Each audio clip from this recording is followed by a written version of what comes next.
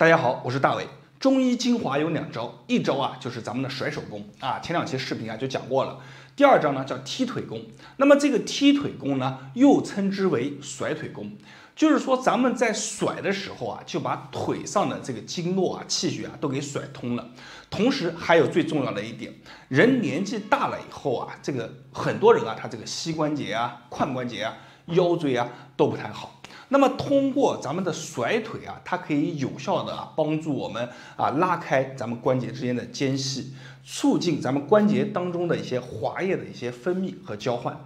对我们的关节的保养是非常的好。所以说你经常甩一甩腿不仅仅是促进了气血的循环，更重要的是你的经络也不怕堵。咱们在一甩一踢之间就可以拉开咱们的这个肝经胃经、脾经、胆经以及大腿后侧的足太阳膀胱经这几个经都可以在甩的时候充分的伸展开来。那么接下来大家看一下这么好的一个动作究竟应该怎么去做。那么咱们首先一定要扶着一样东西比如说我扶着墙，在扶着墙的时候然后咱们单腿站立把腿给甩开。腿甩开的时候一定要注意，你这个腿呢就相当于它是一个摆钟式的运行你千万不要屈膝腿膝盖这样弯着甩，这就不对了咱们腿伸直，尽量伸直放松去甩开甩，这样来回的甩。你看我腿往前的时候是不是拉开了咱们的膀胱经，对不对？我腿往后一甩的时候，你看脾经咱们的胃经，还有咱们的这个肝经、胆经是不是都能拉开